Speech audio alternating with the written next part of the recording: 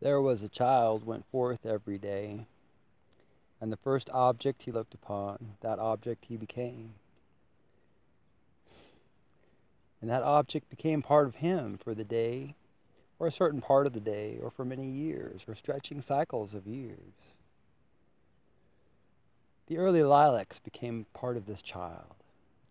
and grass and white and red morning-glories and white and red clover, and the song of the phoebe-bird, and the third-month lambs, and the sow's pink faint knitter, and the mare's foal and the cow's calf, and the noisy brood of the barnyard or by the mire of the pondside, and the fish suspending themselves so curiously below there, and the beautiful curious liquid, and the water plants with their graceful flat heads all became part of him. The field sprouts of 4th month and 5th month became part of him. Wintergrain sprouts and those of the light yellow corn,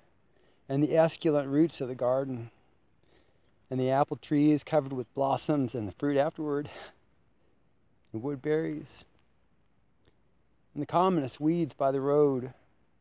and the old drunkard staggering home from the outhouse of the tavern whence he had lately risen,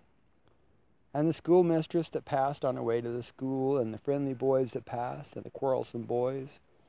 and the tidy and fresh-cheeked girls, and the barefoot Negro boy and girl, and all the changes of city and country wherever he went. His own parents, he that had fathered him, and she that had conceived him in her womb and birthed him, they gave this child more of themselves than that. They gave him afterward every day. They became part of him. The mother at home quietly placing the dishes on the supper table. The mother with mild words, clean her cap and gown, a wholesome odor falling off her person and clothes as she walks by. The father, strong, self-sufficient, manly, mean, angered, unjust, the blow, the quick loud word, the tight bargain, the crafty lure, the family usages, the language, the company, the furniture, the yearning and swelling heart, affection that will not be gainsaid, the sense of what is real, the thought if after all it should prove unreal, the doubts of daytime and the doubts of nighttime, the curious whether and how. Whether that which appears is so, or is it all flashes and specks? Men and women crowding fast in the streets, if they are not flashes and specks, what are they? The streets themselves and the facades of houses. Goods in the windows, vehicles, teams, the heavy planked wharves, the huge crossing at ferries, the village on the highland seen from afar at sunset, the river between, shadows, aureola and mist, the light falling on roofs and gables of white or brown 2 miles off, the schooner nearby, sleepily dropping down the tide, the little boat slack-towed astern,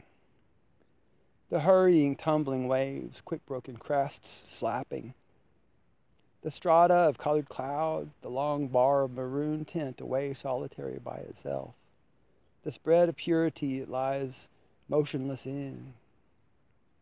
the horizon's edge, the flying sea crow, the fragrance of salt marsh and shore mud.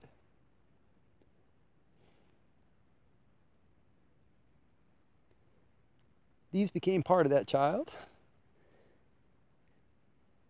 who went forth every day and who now goes and will always go forth every day.